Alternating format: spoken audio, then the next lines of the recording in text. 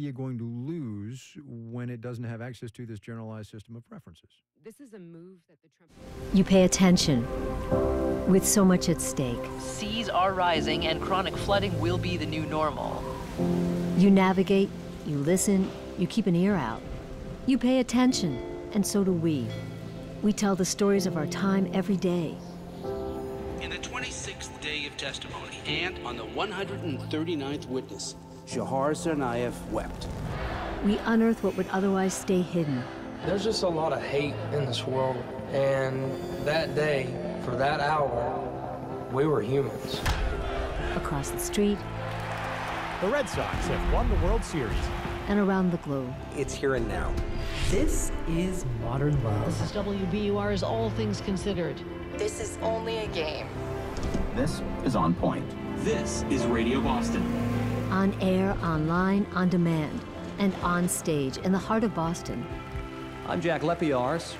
Welcome to WBUR City Space. Always looking forward, paying attention, and knowing that your story is one of our stories. Good morning. I'm Bob Epps. I'm Lisa Mullins. I'm Meghna Chakrabarty. I'm Jeremy Hobson. This is 90.9 WBUR, Boston.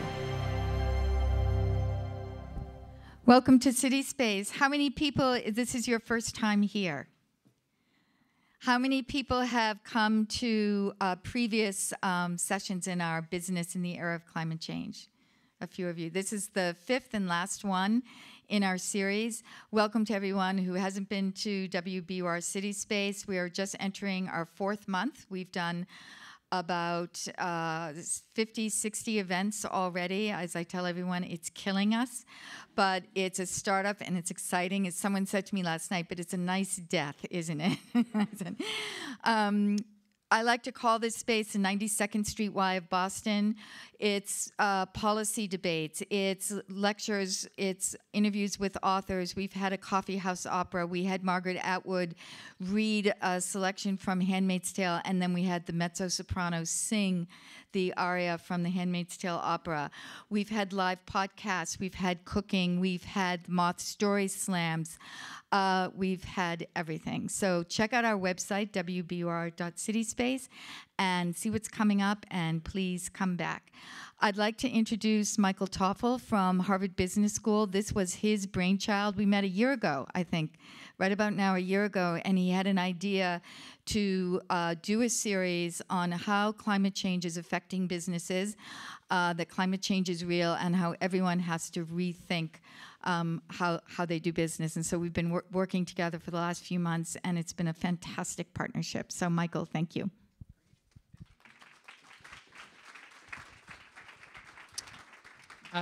Thanks very much, Mike Toffel from Harvard Business School. So I was going to briefly introduce to you the panelists today, and then we'll get right to the main event. So we have a terrific panel to think about energy, the future of energy. We have solar represented, we have wind, we have clean tech broadly. So let me tell you who these are. So we have Emily Reichart, who's the CEO of Greentown Labs, which is right here in Somerville. It's the largest clean tech startup incubator in the country. She was one of their first employees, and she's really spearheaded their rapid growth.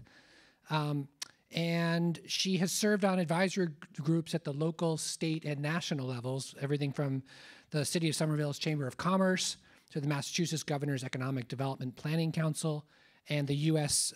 Commerce's National Advisory Council on Innovation and Entrepreneurship.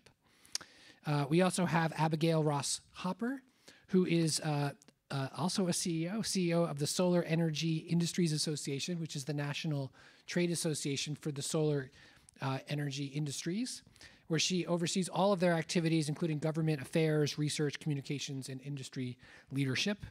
She also has a government background, federal and state level, had been the director of the Department of Interior's Bureau of Ocean Energy Management, and the director of the Maryland Energy Administration.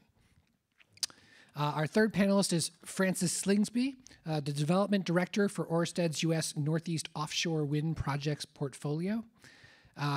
He's worked here in the U.S. He's worked in Copenhagen. He's managed a portfolio of offshore wind resources in the U.K. And bringing us all together is Bruce Gellerman, who's our moderator, who's a senior reporter for WBUR, who covers science, business, technology, and the environment. So with no further ado, let me bring you the panelists and our moderator. Thank you.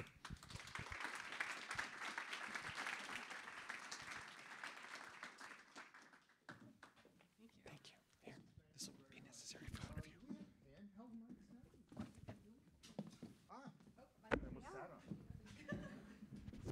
Okay, so I'm Bruce. Thank you for coming. Let me say one quick thing which I forgot. Our Oh. Q&A, we use something called Slido. If you just go to your phone and type in slido.com, and you can type in your questions during the program, and then they come up on the screen at the end, and that's how we facilitate the Q&A. Tell us who you are.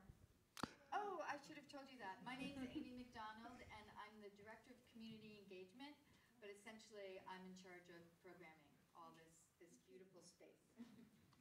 So, hello, fellow energy nerds. That's the password, SU604. Sorry, I should have told you that. I was told that the preview that you saw, that whole animated thing, was very sexy, and I've seen it a couple of times. But I think this subject is extraordinarily sexy, and the reason I do is because the grid, the energy grid, is the largest, most complex machine that we have in the world. And we have a very large and complex one here in New England. It's got 350 generators, 9,000 miles that are connected, and it delivers energy, wholesale energy, to the grid instantaneously, and it does so with incredible efficiencies. And it's not just complex, but it's changing. It's evolving very, very quickly.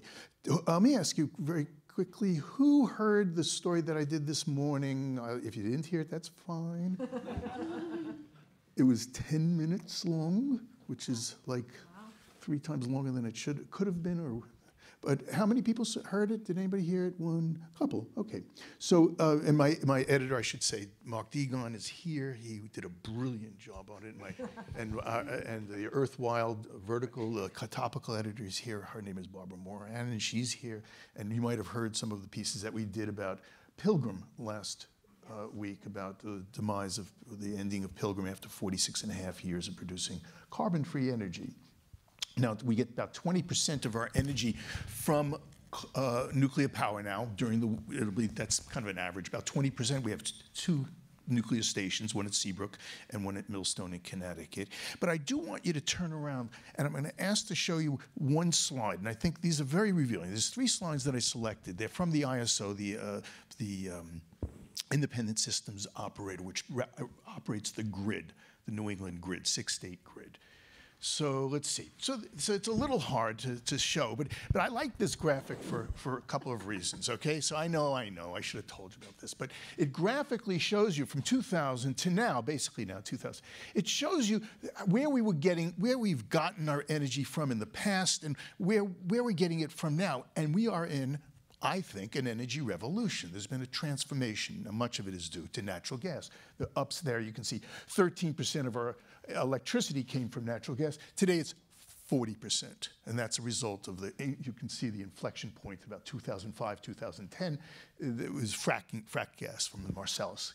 And then you can see 27% is coming from nuclear. That's going to diminish from 25. Pilgrim produced about 5% of the energy. It's now going to be 20%. And then you can see the natural gas, hydro, coal, oil. You can see how those oil, coal, almost non-existent, right? I mean, look, they were producing, what, 15 and 19, 34% total, less than 2% now. So the Brayton Point, you might have seen the explosion of the Twin Towers. They had Twin Towers down at Brayton Point in Somerset. In April, they were blown up. They were the largest cooling towers in the world. And it's a graphic illustration of how transformative this revolution is. So let me show you the second one. I'm going to want your feedback on some of these things. I want you to tell me where you fit in onto these. So again, the wind power now comprises, well, why should I read this? I feel like it was ridiculous. I read this slide. 2/3 of the new proposals. Now, most proposals for new energy, looking out in the future, never come to fruition. But this will give you a sense of the balance of where things are.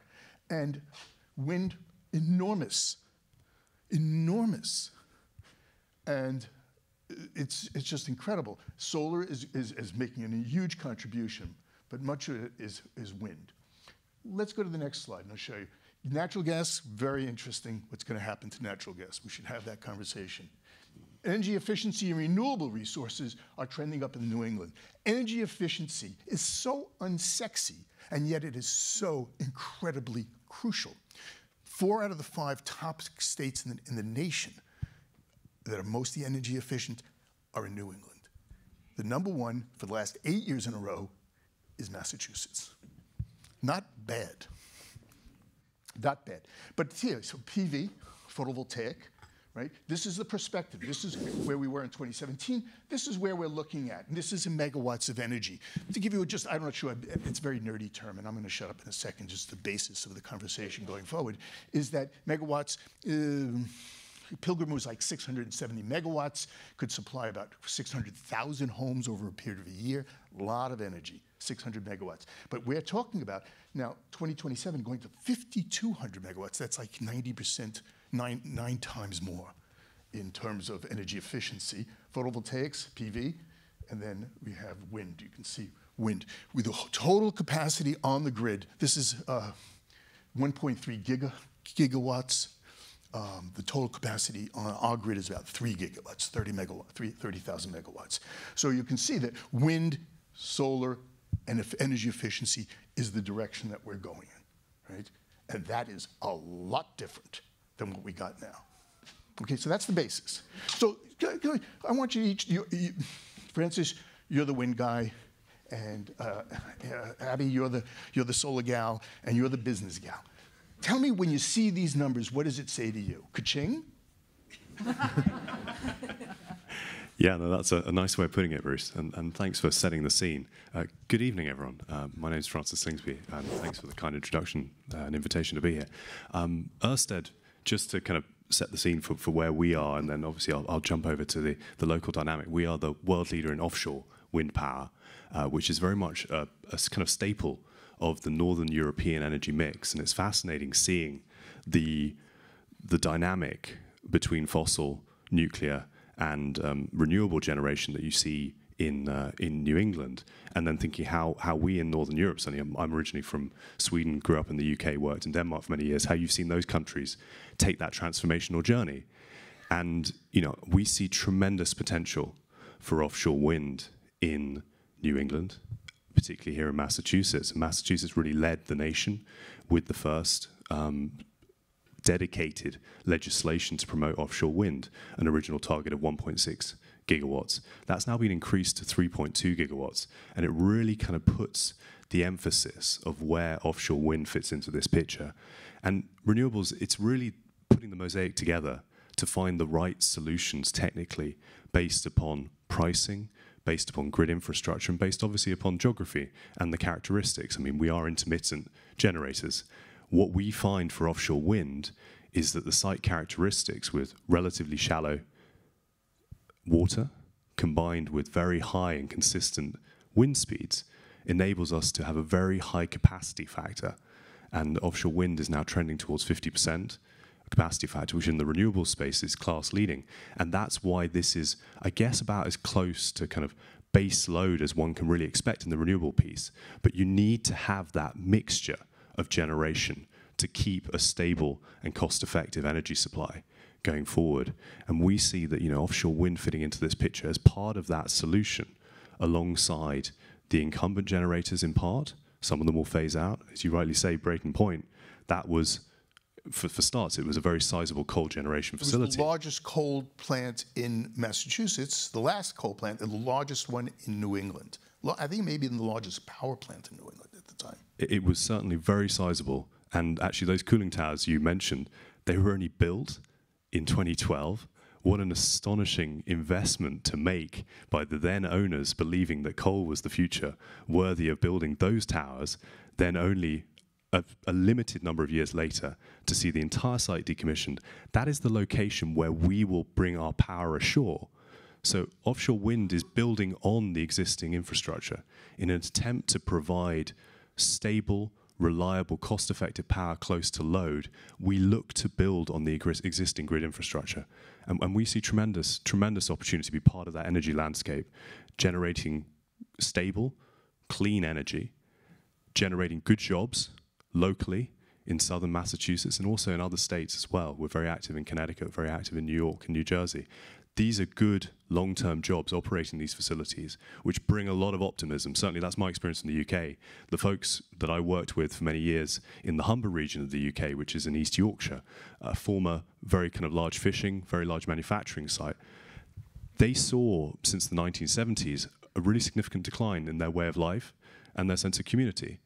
And then in the past 10 years, Orsted, along with others, has really worked hard to bring energy locally there, bring jobs locally there. We saw Siemens open up a high-tech manufacturing facility bringing more than 1,000 jobs to that very part of the world. And we see that as potential for New England and for Massachusetts as well.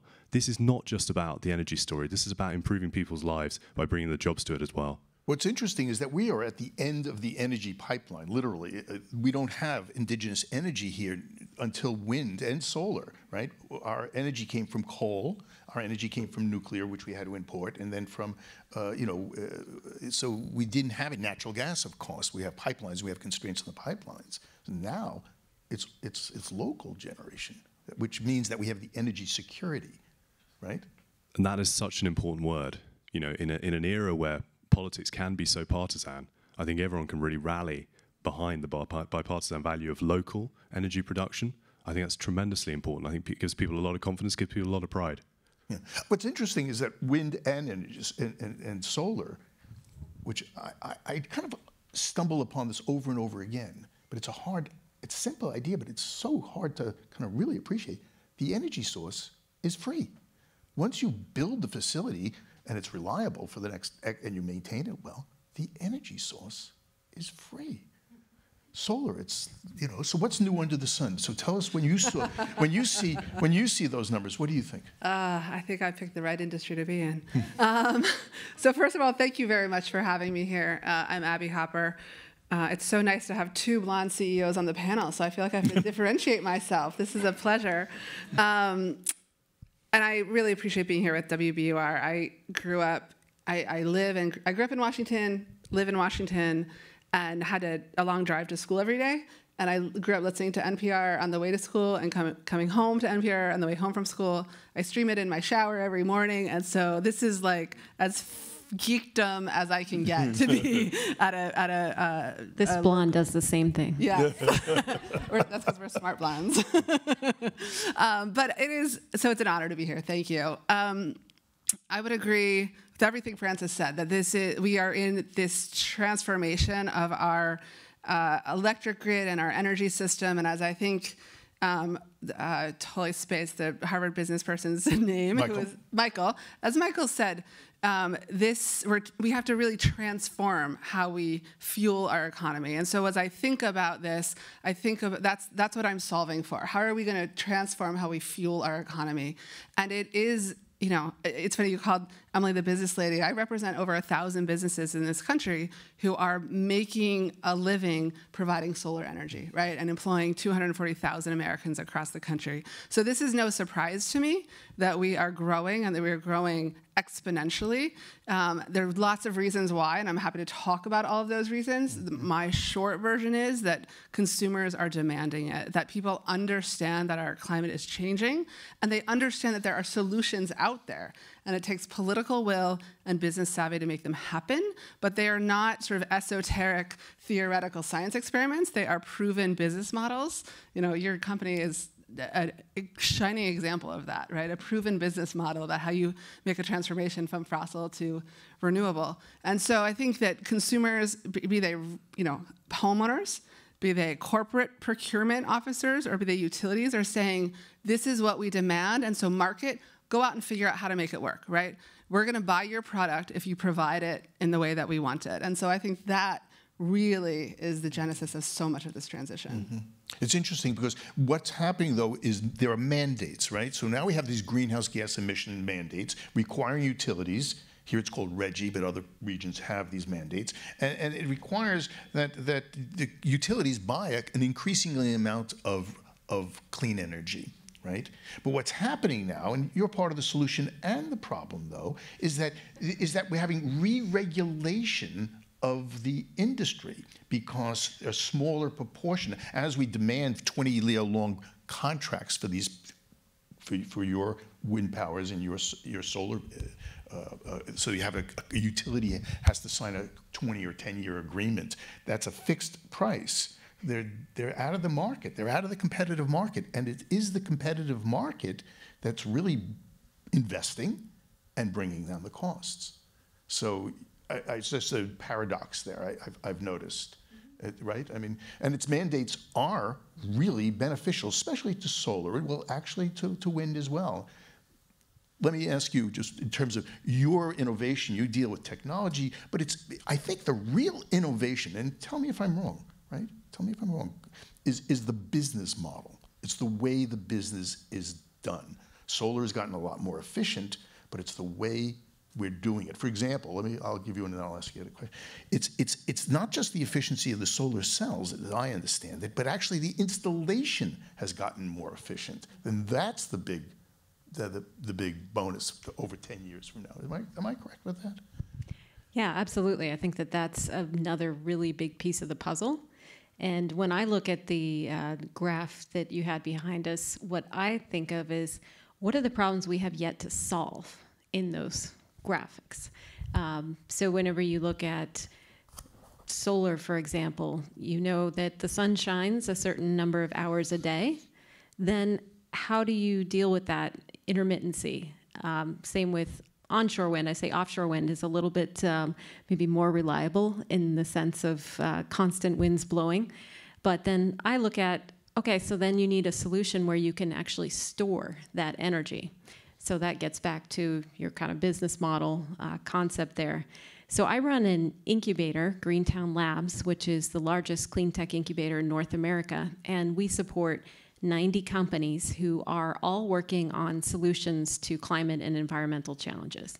And so we might support a company that is developing a utility scale energy storage solution.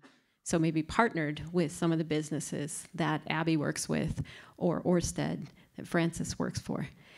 We also have companies that are not only building kind of that early stage technology that is more based on fundamental science like energy storage is, but also companies that are looking at ways, whenever you look at that energy efficiency graph over there, what does that really mean? Well, there's insulation that you can have for your home, change out your windows, but then at some level it becomes about data. And we have a company, one that's one of our kind of shining lights called Sense Labs. And they've developed basically a piece of hardware you can attach to your circuit breaker box in your house. And that connects to an app on your phone. And the circuit breaker box basically does the job of taking every bit of energy that's flowing through there and telling you how it's all being spent. So in different appliances, for example. So you can understand, my washing machine uses this much energy. The light bulbs that I have in my basement use this much energy. Oh, I have these wonderful holiday lights that I leave up all year long. Wow, those are actually 200 watts. I didn't realize that actually until I became a beta tester of this product. So there are many different ways that you need to attack this problem. So energy efficiency is one of them. How do you become more energy efficient in your home once you've done those kind of more straightforward things, the insulation and the windows and putting the tape under your door to keep the air out? You need to think about what else can you change? What more can you do to reduce the energy use? And so we have several companies that are kind of working in that space as well. So when I look at the map that was behind us, I really think about what are all the things that need to enable those technologies and help them to get to the wide scale that we need in order to really undergo this energy transition that we've been talking about here. And driving the transition, of course, is our need or desire in our legislative policies to go to, what, 80% reduction in greenhouse gases from over 1990 to 2050, and that may actually change to 100%. It depends on the place and the region. So, well, let's answer your question. How do we get from here to there? Because right now, renewable energy, although wind and solar, are still a small part of the small potatoes. How do we get there? What do we need? Is it storage for when the wind doesn't blow and the sun doesn't shine? Or what's the magic sauce here? And do you have a company that's going to provide the magic sauce? Well, we do have several companies. I think energy storage is a big part of the solution, certainly. But it's also energy efficiency. It's also all the things that we do in our environment that basically use energy in inefficient ways.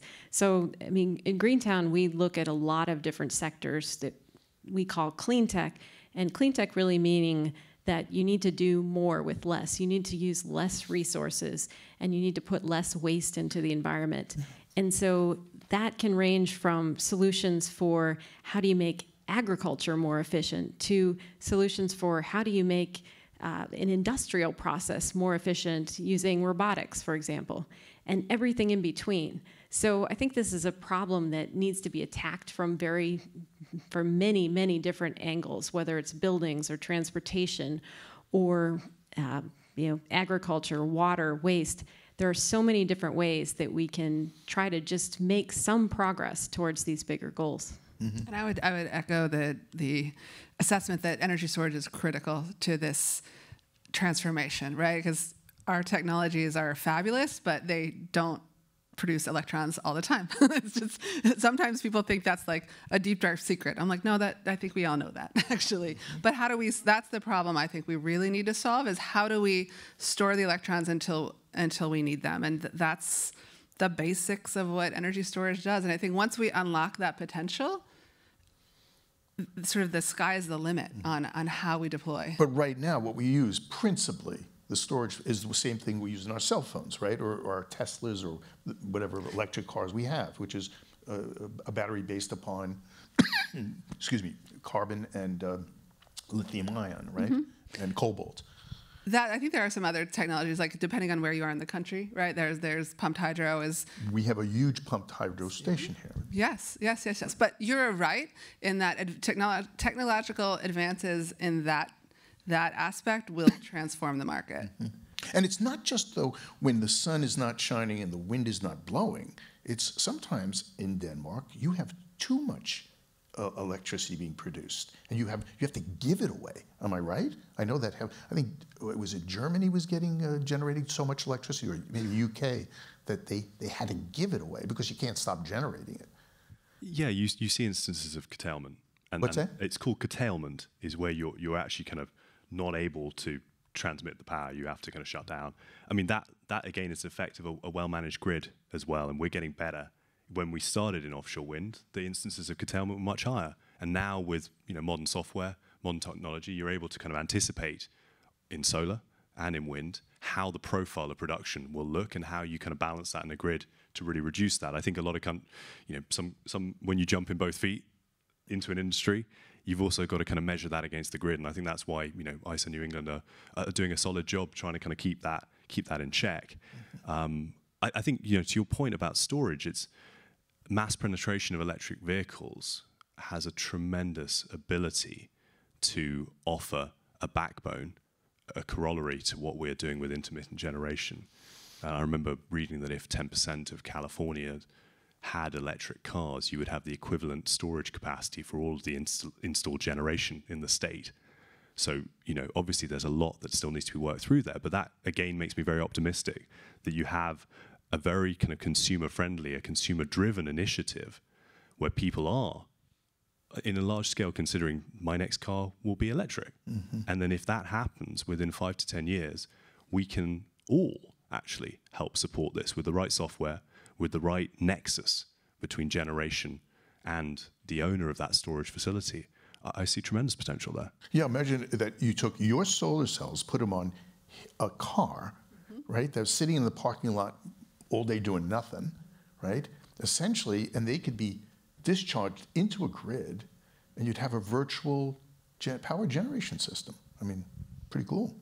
Yeah, and it's cool, and it's also not unreasonable to expect that we will do that. And I think it sort of proves the point that we're operating in a system, right? These are not disparate. Solar doesn't exist all by itself. Offshore wind doesn't exist all by itself. The electrification of our vehicles don't exist all by themselves. They are intricately related, and as I think we need to think about them systemically. And so those are big solutions, but they have so much huge potential. And so I agree. I'm watching the T go by and thinking about the electrification, right? Like, I don't know. I don't live here. I don't know how your T's are fueled. Sometimes it doesn't go.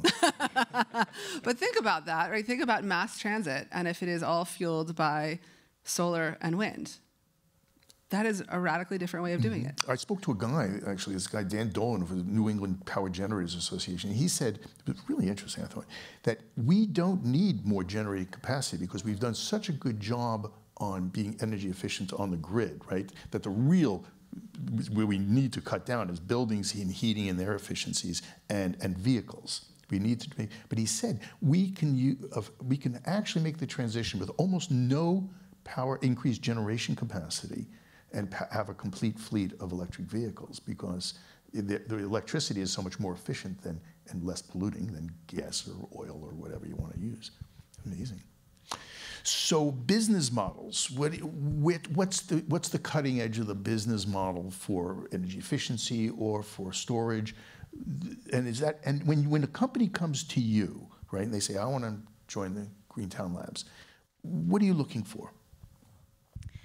Yeah, so I'd say that there's a lot of companies approaching this in many, many different ways, and often it's with a combination of maybe an innovative business model, but also a hardware or a software component. So I think there's just many different ways that you can approach these challenges. Mm-hmm. In terms of what we look for, we are typically first and foremost looking for clean tech companies. So all the different areas that I just mentioned, ranging from more traditional renewable energy, energy generation, energy storage, wastewater, agriculture, manufacturing, efficiency, technology. You have to be in that area where you're really trying to kind of have a big impact on an environmental or a climate-related challenge. So that's kind of level one.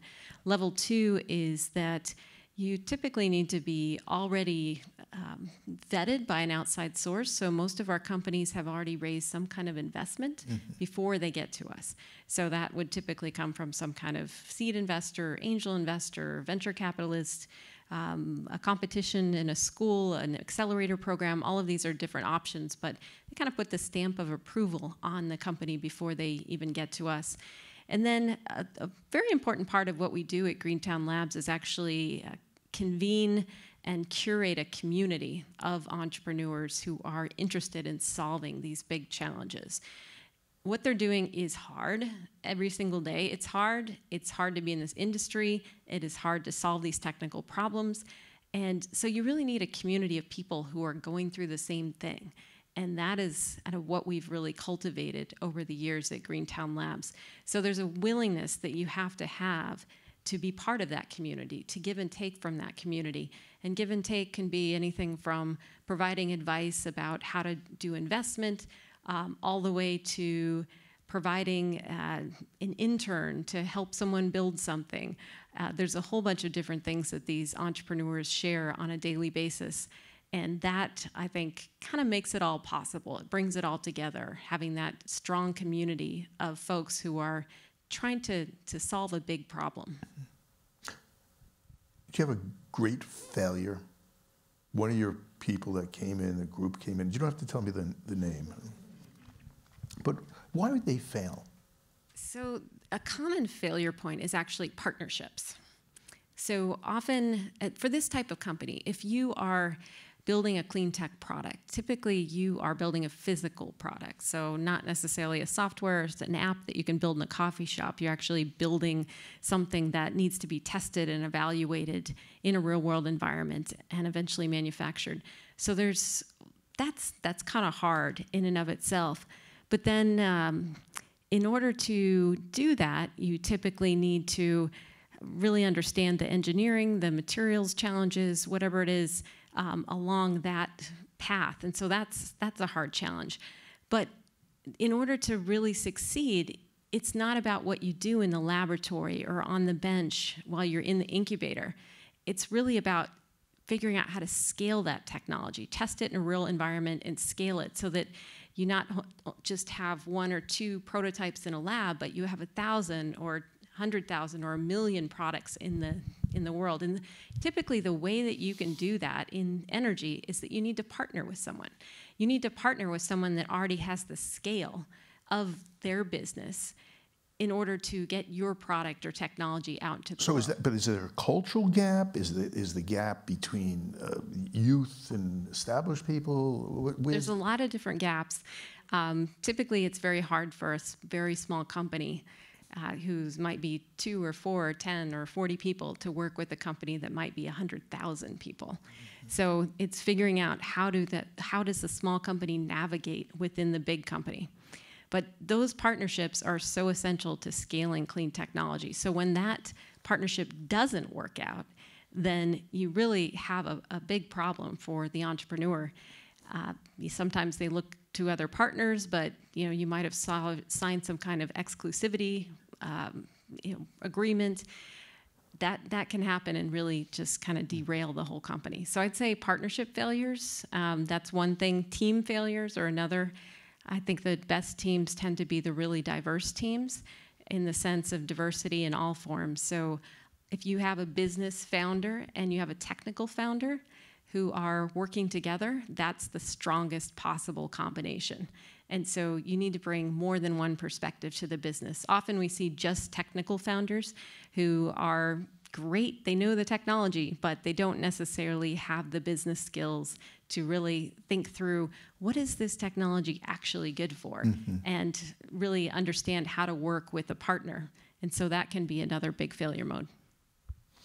I'm thinking about government policies in all this, right? We're at a really kind of an interesting place because the technologies work and people getting it, and investors are starting to really get it in a big time. But both of your industries are really dependent upon not subsidies, but tax credits, right? I mean, I think the wind tax credit, right, the federal wind tax credit ends soon, am I right? Or is it the solar? One or the other is ending soon. I think yours, how does, and this administration doesn't seem to be really wind happy. So how is that going to affect your business? I mean, it's like a 30% tax credit, federal tax credit. It makes these constructions go. Yeah, I think the production tax credit and the investment tax credit, which were the 2 main tools available to wind, really helped propel the industry forward. And the equivalent for the solar space has doubtless done the same. And they're both being phased out. And we've come into this industry here in North America in a time of these credits phasing out. So there's definitely value to secure the credits. But we remain very confident in the long-term future of certainly offshore wind and the broader renewable landscape, because fundamentally there's so much demand and the cost of what we're doing is coming down. Certainly in Northern Europe, we've seen costs decline by, they're 50% of what they were just 5 years ago in offshore wind, and that's driven by scale. The size of the turbines we're able to deploy far from shore, out of kind of viewshed, has increased dramatically. Our current generation of turbines, the rotor diameter is 2 Airbus A380s, wingtip to wingtip. So that's 4 wings across is the size of one of these turbines. And that is generating a tremendous amount of electricity. That's why the capacity factors are so high. And this means that you're spending less on your marine engineering, which is obviously very expensive, very complex, to generate more energy because each position is generating more. It was interesting, you pointed to Pilgrim as a very large nuclear facility. It certainly was, just shy of 700 megawatts, if I recall. Yeah. We're currently, the projects that we have PPAs to build in the lease areas that we have off the coast of Massachusetts, about 20 miles south of Martha's Vineyard. We're building projects in excess of that. So we're building projects which are 820, 830 megawatts there. That, just to give a sense of the scale of what is on the horizon for renewable energy, is pretty exciting. These are not small projects. These are utility scale, almost baseload renewable energy projects, and that gets us incredibly excited. And we feel that the technological journey we've been on, back to your question about, what needs to happen, what needs to change. I mean, where Emily is on the cutting edge of seeing, these projects and these products which could really change where we're going, that for me is just absolutely thrilling. But what I take great kind of, inspiration from is that we already have technological tools in the generation space that enable us to replace fossil generation with clean, stable, renewable energy. That's available to us today in 2019, and we should not lose sight of that. And that is happening across the entire renewable landscape. Offshore wind is not alone. I mean, Abby would certainly be able to say in the solar space, the innovations there and the growth of solar in this country, in the right geographies where it's well deployed. I mean, what a fantastic low-cost technology as well. Yeah, and I would add that, so you asked about the investment tax credit. That's the one that the solar industry, over the course of its it's renewed until 2021, 22, something like that, right? So it starts to step down at the end of this year, 30% to 26 to 22 to 10 for commercial. But there is, I'm going to get really wonky, there are commence construction pieces. So if you spend enough money or do enough work, you can sort of qualify for the 30%, even if your project's not in place by the end of this year. But so it's been incredibly productive, $140 billion of capital deployed as a result of the investment tax credit. And so, as we look forward in the next 5 years, solar is going to more than double its deployment. And that is assuming that the step down continues. But, I think about it in a different way, right? I think about sort of this conversation that's been started in our country around climate change, finally, or maybe again, if you will. And it is clear to me, as I said, I live in Washington, D.C., and the conversation has changed dramatically in Washington, in federal Washington. People are talking about what solutions there are to climate change in a way they really haven't in the past few years. Mm-hmm. And as I think about that, I have a lot of opinions about it, but as I think about sort of what levers does the federal government have and what policies do we know that work, we know that the tax credits work, right? We know, we could probably, I don't know, maybe most of us here would agree that pricing carbon is the ultimate policy. We don't have a price on carbon endeavor, but we don't have one, right? So as we think about what policies do we have that we have bipartisan support for, that's the investment tax credit and the production tax credit, right? And so I would suggest that as we try to get to a national consensus about pricing carbon, we continue these policies that make sense and that will accelerate our deployment. And I can't speak for the wind industry, but I know a fair amount about it. And I know that these policies work. Mm-hmm. And so it's a different frame than saying we need them to have our industry flourish. I'm saying we need them to address the climate crisis. Can I add to that? Oh, please. So I think that another important aspect of policy that there is bipartisan agreement on is energy innovation. And so, I mean, since the Green New Deal hit the floor earlier this year, I think that there's been a lot of interesting bubbling up activity around bills to support energy storage, coming from places in the country and senators or representatives in the country who you wouldn't normally expect to hear those things from. So I think that energy innovation is another area where there's a lot of common agreement. And that's something, too, that I think states can also take the lead in. I mean, California, New York, Massachusetts, there is a lot of funding that is going, I mean, not a lot, but some funding that is going to support these early stage companies and get them from a very early point, which maybe they just need to test or evaluate something and the test is going to cost a certain amount of money. Those type of programs can make such a huge difference to an early stage company. And so I think our Massachusetts Clean Energy Center in particular has been really innovative in the way that they deploy amounts of money that, again, are not, maybe huge in terms of number, but really impactful in just helping an entrepreneur move from point A to point B. There's one program called Innovate Mass that is really all about helping a company to partner as part of the contract. They have to bring forth a partner who would be they'd be working with to scale their technology. So if it's a company with a new, more efficient compressor technology, they might need to partner with GE, and GE would have to pay for half of the testing or the cost. And so using mechanisms like that, the state can actually incentivize these technologies to be developed in partnership with the private sector as well. So I think there's some good innovation around policy at the state level too.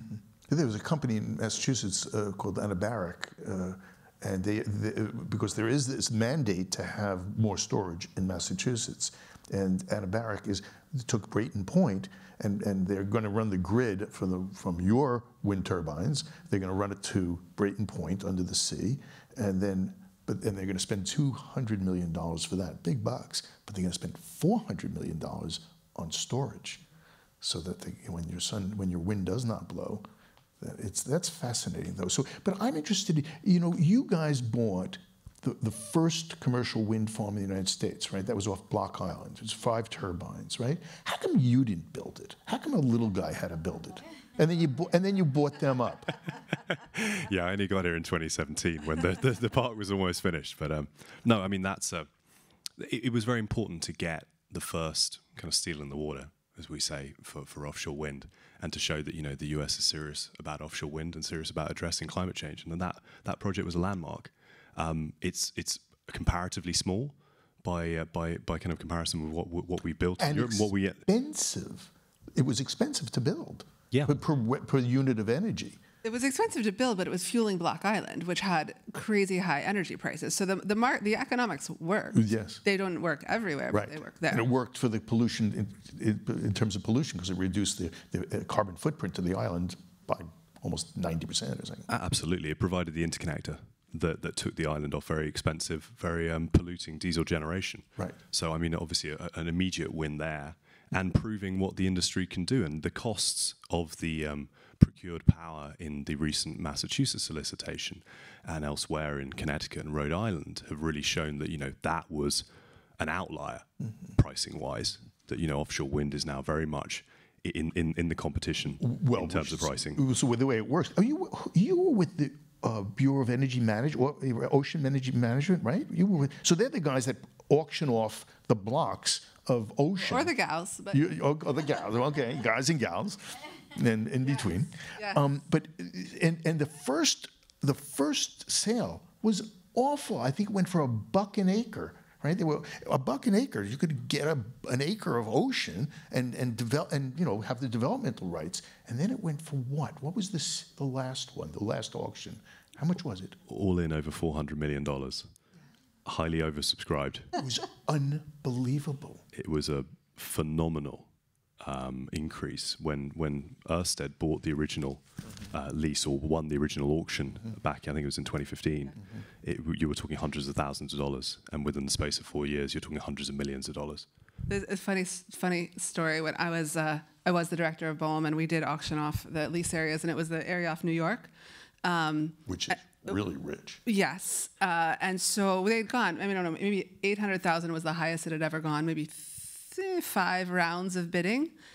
And so it starts out, and round after round after round after round, and I started freaking out because I thought something is wrong with the software, because there's no way this thing is now at $22 million with 8 bids left, and it went on, and then we had to stop it so people could sleep. And then we woke up and we did it the second day. Right. And I, just personally was on the phone constantly making sure that there was no error in the system. I was like, because the New York Times was covering it. It was up to $42 million. And I thought, oh my gosh, this is going to be so embarrassing if this is wrong. But it wasn't. That's what the market demanded, because there was policy certainty and state leadership. So in the offshore wind here, we are blessed, right? We're considered like the Saudi Arabia of wind, right? I love that. I love that idea. Just as long as you don't start killing journalists. But so where does the business go? Is it going to be your innovations that make this go further? Is it business model? Is it big bucks from Orsted? Is it the commercial side of things? What's gonna, and how fast? How fast? I think we need all of it together. When you look back on innovation, we are talking with, actually not Orsted, but one of the other companies that is putting up some offshore wind turbines, and there's a challenge around what to do with the right whales that are in the water. And that is an issue for construction and for ongoing operation. It's also issues with fisheries.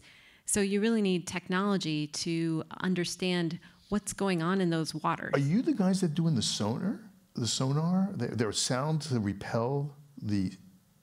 So no? I don't know that we have a technology like that in our shop, but we do have a technology that is basically a robot boat that goes out and does measurements of all different sorts of factors, but it can also measure wildlife that is under the ocean's surface, and that is technology that's needed to enable the construction of these turbines, because you have environmental concerns. You also have the need to do this as quickly as possible because we have a short construction season here. So there's shoulder activity on either side of that construction season that you need to be able to use if you can. So technology, I think, the technology of the wind turbine might be well developed, but then every time you try to implement something, there are innovations needed around the edges at a minimum to be able to implement that. Would you go to Orsted as a partner? Well, we would introduce our member company, who's one of our startups, to Orsted as a partner, and probably already have. That's what I meant. Oh, yeah?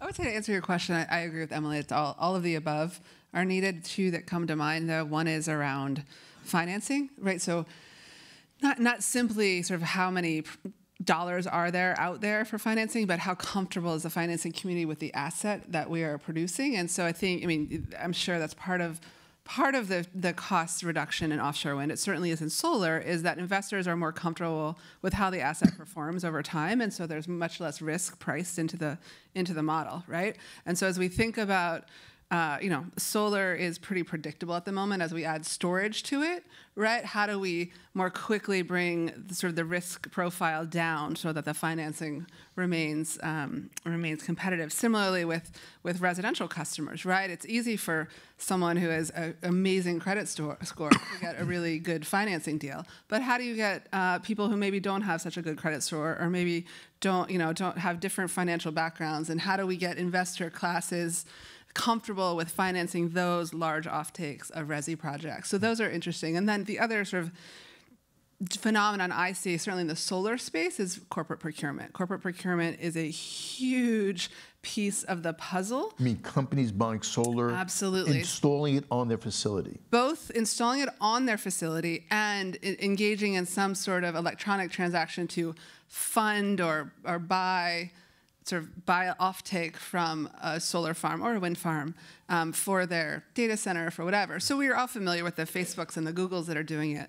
But what we have seen are sort of the next level down of corporates, right, who either want it for corporate sustainability and or because it's cheaper, right? And so they are much less sophisticated players. They don't have perhaps whole offices dedicated to energy procurement. And so trying to make that procurement process more accessible and more understandable and easier so that, much smaller companies can also partake of this, I think will transform that marketplace as well. What about jobs? How many jobs is solar generated? About 242,000 in the United States right now. 242,000. Yeah. And where do you see that going in 10 years? So we actually think in the next 10 years we're at about 2.3% of generation now. We think we'll be at 20% by the end of 2030. So give me a decade. You're going to be at 20%? We are going to be at 20%. This transformation is going to happen quickly. Yes. So it'll be more in California, less in North Dakota, but on average 20%. And at that, we'll be at about 600,000 Americans working in solar. And offshore, where are you guys? Because you don't need anybody to run the things once they're. You don't, right? I mean, they're maintenance. Only to maintain them. I know that. But there's a heck of a lot of them to construct, too, right? Right, and that's right. That's true. You're talking thousands of jobs in construction, and these are very high-skilled jobs. Electrical engineers, mechanical engineers working offshore, and what you have when you have a program of assets to build is that workforce being mobilized not just for one project, but really seeing decades of employment in a very specialized area. To the operations of the facilities, you have a number of people involved in that, not just from us as the owner of the asset, you also have the service providers, the people who put the equipment in as well. So it is a whole industry that supports that. And you also I know that's the most in-demand job in the United States, according to the Labor Bureau, I guess it is wind turbine engineer.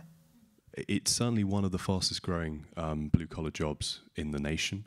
And, we see what's so wonderful about this industry is that it's generating jobs, perhaps not in Boston or London or Copenhagen, where these jobs would just be an addition on what is already a success story. They're generating jobs in localities which haven't seen that economic growth story for a long time. And that personally is incredibly motivating. Mm-hmm.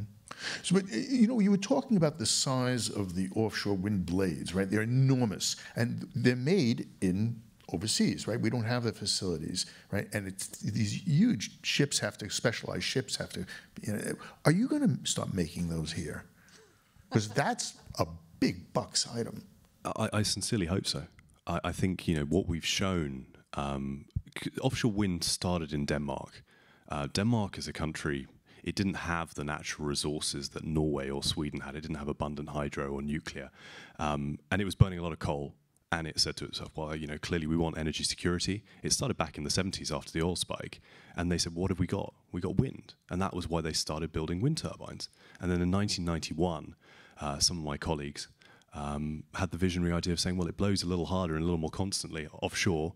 Why don't we put it offshore? And it was like, you're mad. What are you doing, Klaus? Don't do that. It's a ridiculous idea.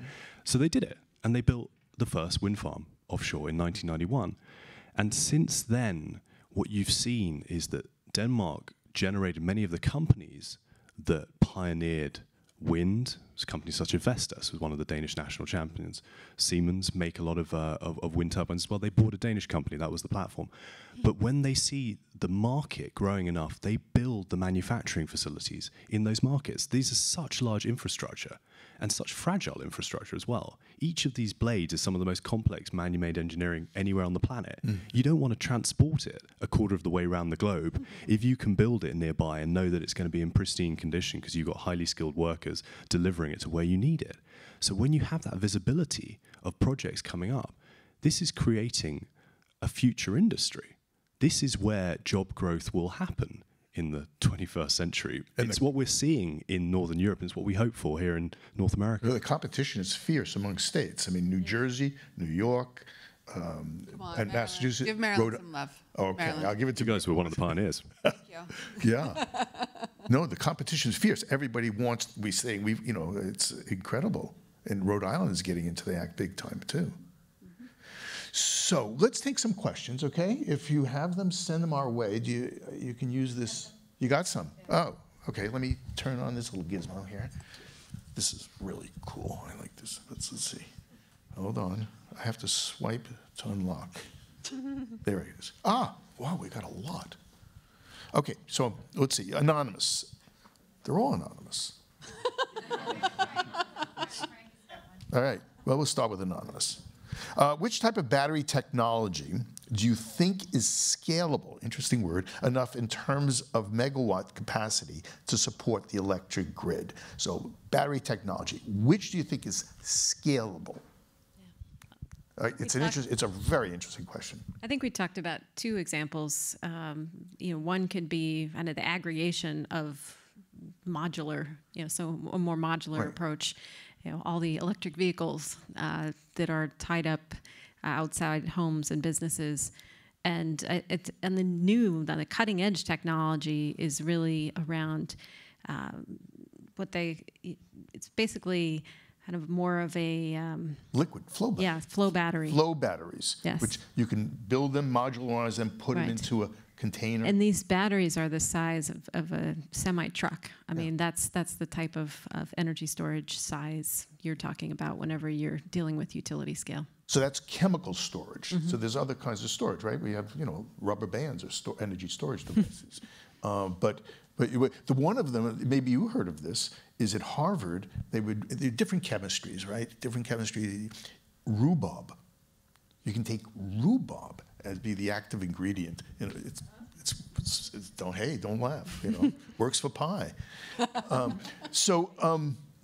But so there's different storage. Do you guys, are you hooking up with storage at all in your projects? Are you planning storage, and are they increasingly doing storage in solar? So absolutely, I would say most of my companies on bids they're giving for utility scale projects, they are bidding both solar only and solar plus storage. There isn't as much uptake of the solar plus storage product, but people want to understand the pricing, and so there are certainly some projects that are getting built solar plus storage, but it's not the majority yet. There are a couple of states on the residential side where consumers, homeowners like you and I, are given the option to buy solar plus storage now. So California, Hawaii, maybe here in Massachusetts, a couple of companies are doing that, and clearly more to come. And then if you think about sort of that commercial and industrial sector, and think about businesses that need that energy security, so business security, so places that run labs or run refrigeration or run, have food supply and need constant, so they cannot, for business reasons, have their energy disrupted. It has huge economic consequences. Storage, even at a higher price point, makes economic sense today. And the companies that you're selling to, are you selling wind and storage at this point, or no? We certainly have storage attached to some of our projects in the European portfolio.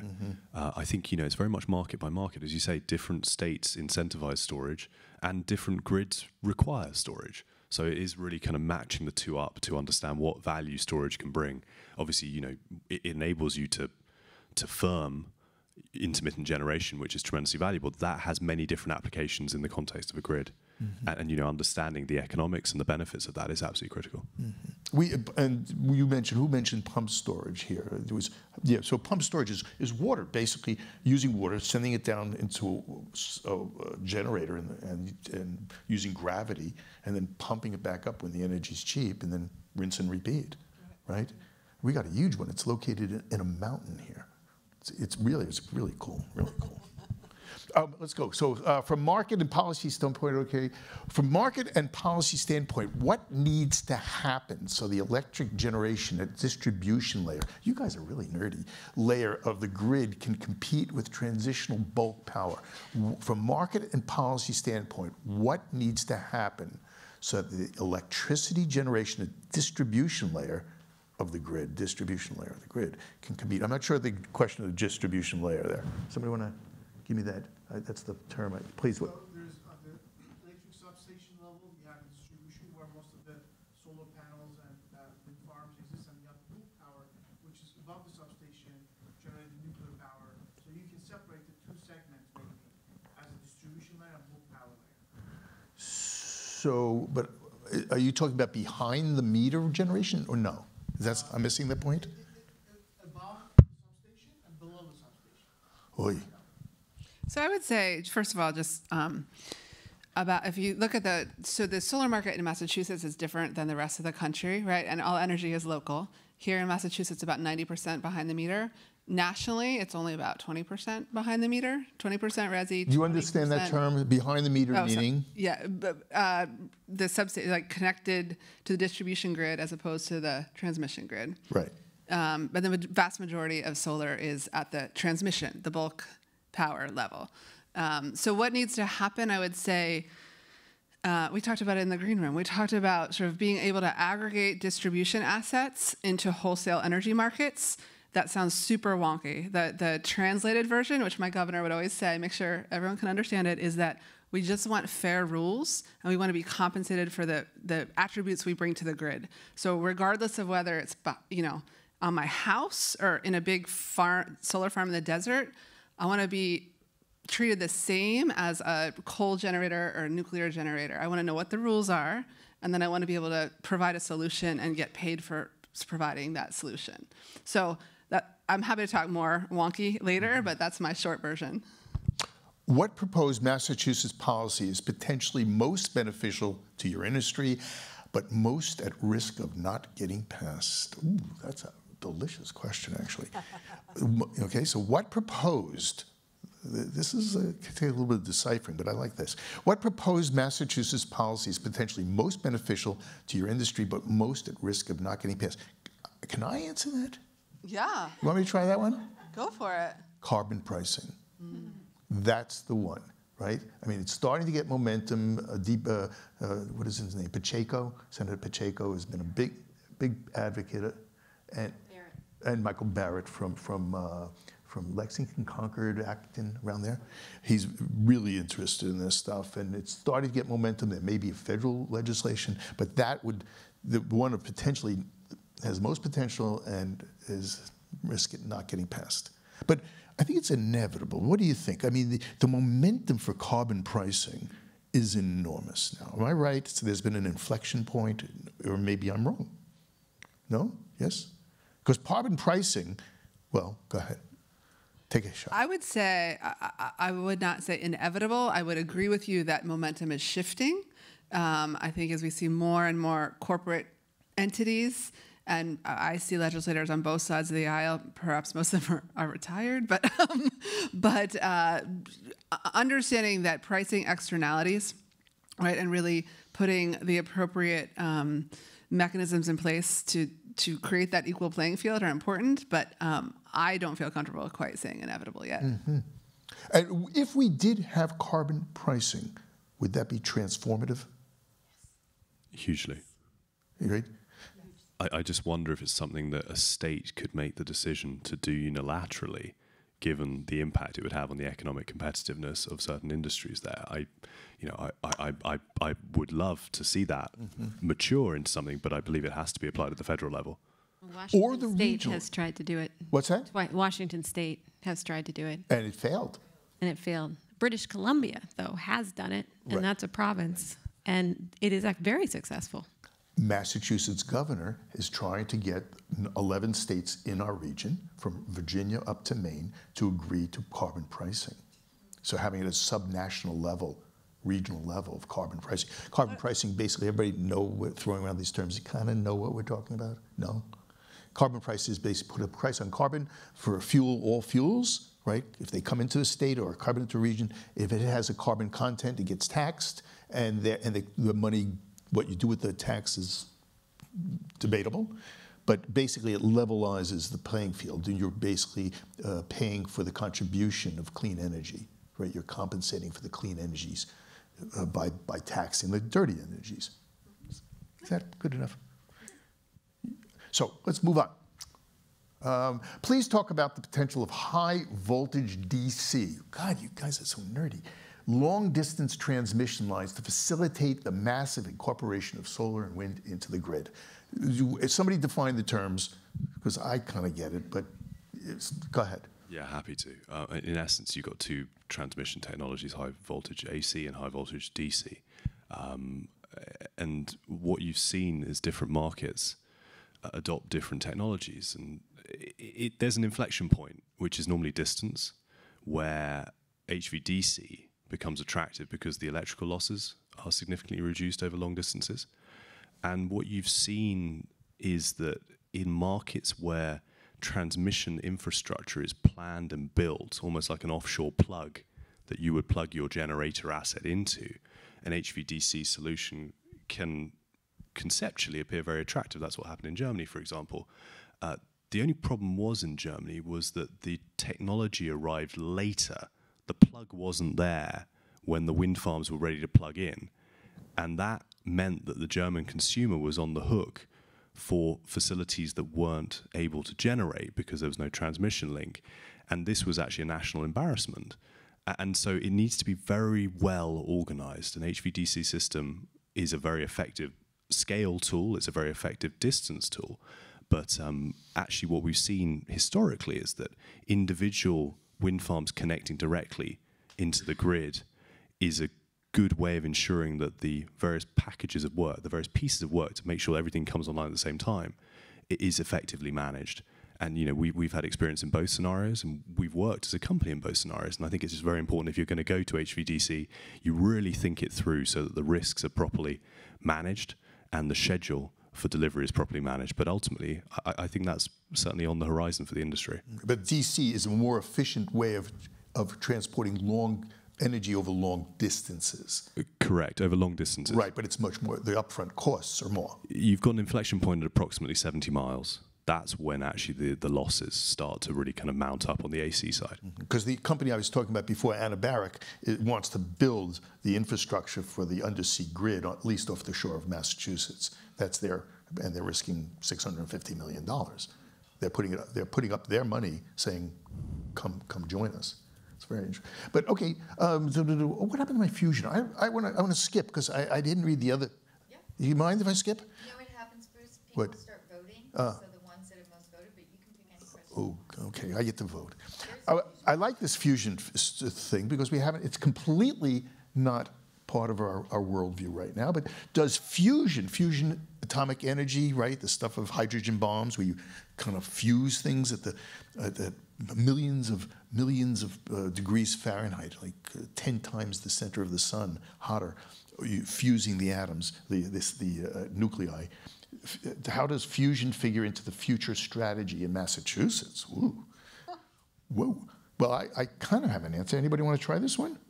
Want to try? Well, so we have something called MIT here, and they have a fusion energy lab, and it's in a former Nabisco cookie factory warehouse, and they're generating. They're going to be making these incredible magnets, which are going to hopefully make small modular fusion reactors.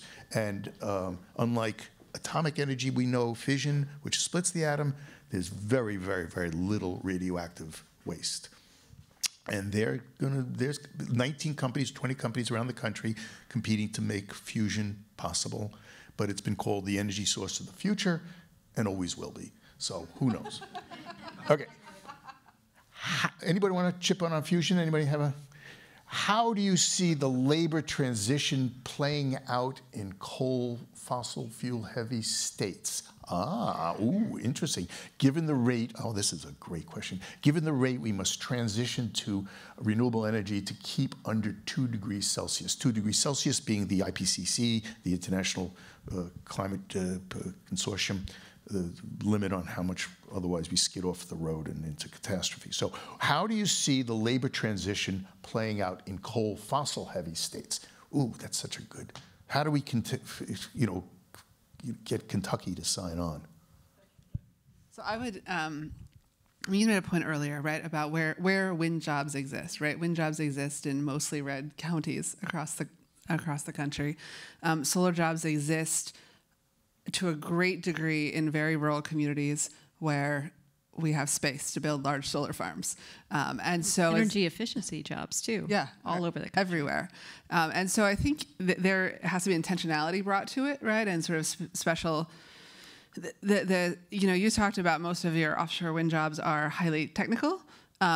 About 2/3 of solar jobs, you don't need a college degree, right? They are technical in a similar way, but sort of easily accessible.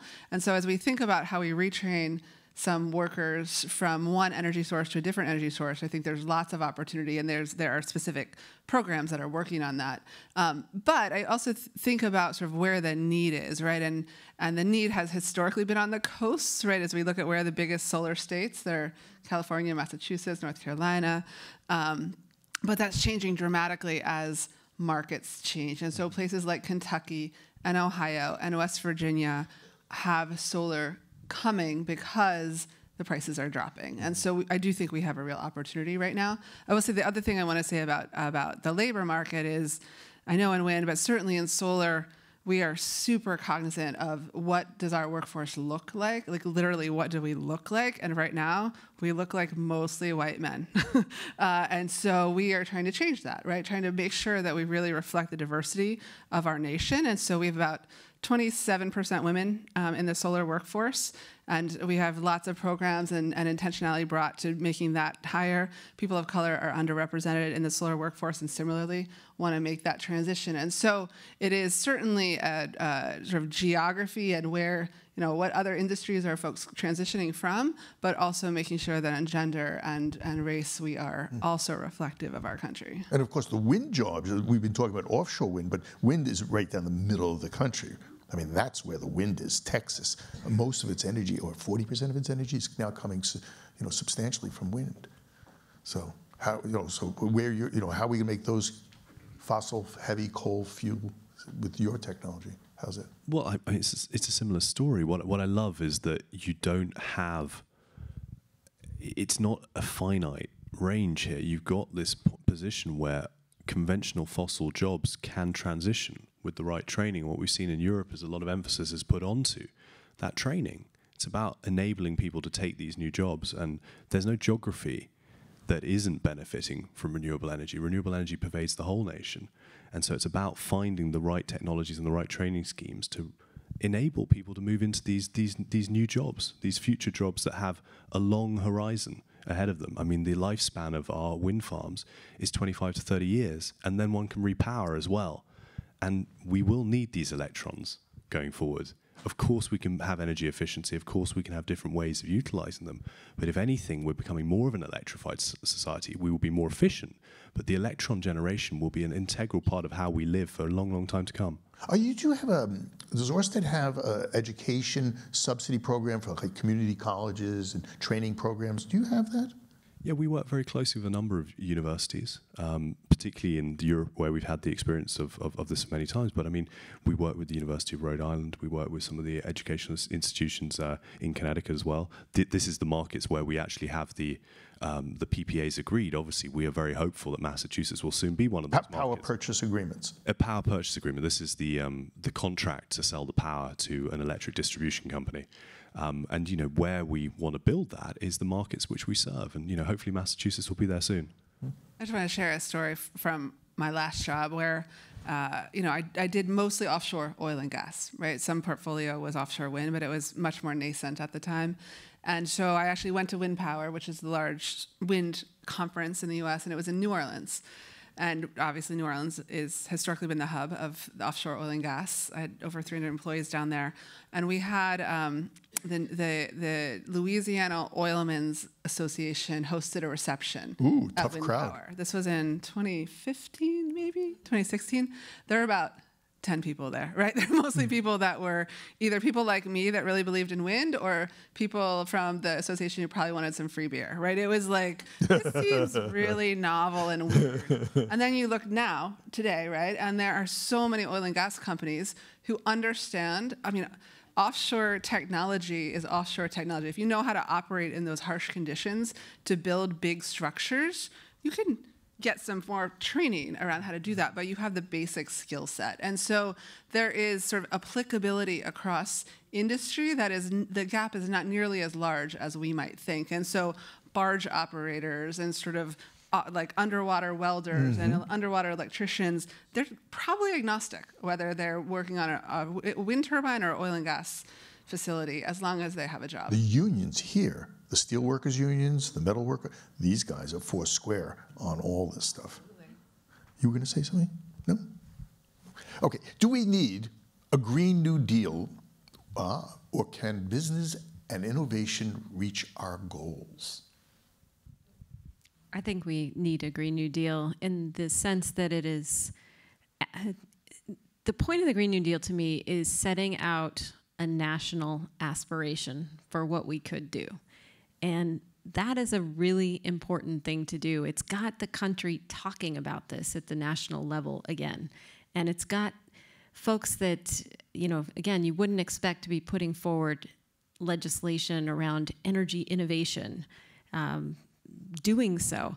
And so that's a very important role that Green New Deal resolution, not even a bill, plays in setting the conversation. So I think just even having the resolution out there has caused a lot of movement just in the last 4 or 5 months as people have realized that they have to respond to this. So there's specific policies, and actually a lot of it is not very specific underneath, but just having the statement out there, I think, is really important. Let's do some lightning, because we only have a few minutes left, and we'll go right through these puppies. Okay, many startups, I feel like Alex Trebek or something like that, energy for 100. Many startups focus on software and simple consumer hardware. How can critical supply chain development for offshore wind or batteries be promoted? Supply chain being the industries that you needed to build your product. So many startups focus on software and simple consumer hardware. How can critical supply chain development for offshore wind or batteries be promoted? How do we promote that? So I think the state's actually doing a pretty good job, and you can comment as well on how, from your perspective, this is working, but it's setting up the supply chain for the wind industry. There's been several conferences where they're bringing together a whole bunch of different folks from really across the state that may not be traditionally from the wind industry, but they're bringing them together to figure out how they can supply this industry. So I think the state is actually playing a pretty strong role in trying to set up that supply chain for the wind industry. I don't know how successful it's been, but at least it's a conversation that is getting started. Then I think generally on the question of apps versus doing the hard stuff, I think that we're lucky that this generation who are coming through our schools and graduating really want to have a big impact. So I don't know, maybe it's where we are here in Boston, but I see an awful lot of people who want to start companies and they want to do things that are really going to have an impact. And an app to get your lunch faster is just not having an impact. So if you can get yourself involved in something that is energy related, that is trying to address the climate challenge, instantly, I mean, we've got 10 to 12 years to fix this problem, right? You're doing something meaningful every single day. So I think that's a real driver for this current generation. No, I wholeheartedly echo that. I think it's tremendously invigorating to see what is happening in this space. And as a company, when I joined, we were in the basement of our oil and gas business. We were just a couple of people doing this thing called offshore wind. And 2 years ago, we sold our oil and gas business, and we're now striving for 100% renewable. And the company will get to 100% renewable virtually by 2025. Orsted is going to be 100% renewable by 2025? So that's obviously, if you think about the path for 2 degrees Celsius, then that's obviously taking us to 2050. We're trying to get there by 2025. And at the same time, it's a tremendous story to try and recruit talent wherever we are. And it's great that, the Greentown labs and the trade industries and the people who want to work in the energy space see this. It's phenomenal, and I can imagine that there probably is an inverse somewhere where there are fossil generators who maybe aren't seeing that ability to get the talent in, and it's fun to be somewhere where people are looking. I think the Green New Deal is really generational. Kids get it, right? They really get it. They understand the horizon. They understand it's their future. I don't understand this question. 1/3 of all atmospheric CO2 sinks down into the surface of the oceans. That's right. So the ocean is a CO2 sink. Why not extract CO2 from ocean water to build batteries? I'm not sure. Is that a mechanical battery? Is that a chemical battery? CO2 doesn't work as a battery, as far as I understand it. Why hasn't it happened? Somebody want to fill in the blank here? No? Okay. Can Abby speak more about the sort of state policies that New York had in place, there you go, had in place that made that auction possible, the sea-ocean auction? What can Massachusetts do to support the market? Abby, you want to? Sure. Yeah, I'd have to refresh my recollection for a minute. So NYSERDA, the New York State, whatever it's called, NYSERDA and the governor made a commitment to offshore wind. Big time. Yes, big commitment. So like 3.5. So I think that was after our first auction, but at the time it was a pretty significant financial commitment and commitment to offtake, right? So like any product, right? Like any product, it's going to be more valuable if you know who's going to buy it. And so when the state of New York said we are interested in buying this product, the value of that offshore lease went up significantly. So similarly, Massachusetts has shown similar leadership in terms of commitment.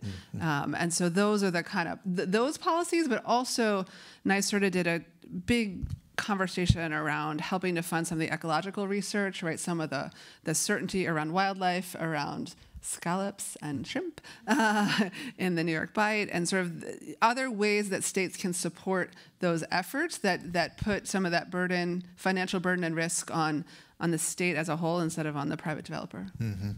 Yeah, I had a friend who was an entrepreneur, and he said to me, every business needs just one thing to succeed: a customer. Right. And then New York State became the customer, and then Massachusetts mandated customers be the utilities. Last question. Most people think of solar as a residential rooftop solution. Let me put a plug in for Watertown, where I'm from. First place in New England to mandate solar on certain size new construction. What's happening on the larger scale, and how will that help adaptation? Adoption. Oh, well, adaptation. What's happening on the larger scale, and how will that help adoption? You raise a really interesting dynamic that I manage on a daily basis, which is that the actual vast majority of the solar projects that have been deployed in the United States as of today are the large-scale, utility-scale projects, but the vast majority of people and politicians think of solar as on the residential. And so my job is to take the goodwill that comes from the residential and try to harness it into the good policy that benefits all sectors of the industry. So we try to tell the story of solar, and that's why I always talk about all three segments of it. But what's happening is if we can harness that goodwill that comes from the residential side, where people say, I get it, right? I understand what solar is, and I understand that it can help change my energy use, and I can have control over my own energy source. And I also want larger policies. What about all those folks that don't own a roof, right? And they're a renter, or they're in a multi-family housing, or they don't have the credit score. Community solar, right? So that helps drive community solar. And then they think, well, if I have community solar, what about, I don't really like looking at that coal plant down the street. I'd much rather have solar power for my utility. And so it's sort of taking all of that sort of political goodwill and making it into good policy. That's how they complement each other, in my opinion. You guys are awesome. Thank you so much. So, Abby Ross Cooper and Dr. Emily Reichart from Green Labs, and Francis, how do you pronounce your last name? Slingsby. Very British. Oh, sounds very British. Thank you so much. That was really fun. We weren't able to get to all of your questions, so if the panel wants to hang around for a few minutes and you want to linger, and we have a kiosk outside, please give us your email. His plan to levy a 5% tariff on all goods imported from Mexico starting next week. NPR's Kelsey Snell reports GOP senators shared their concerns with the White House officials at a weekly lunch.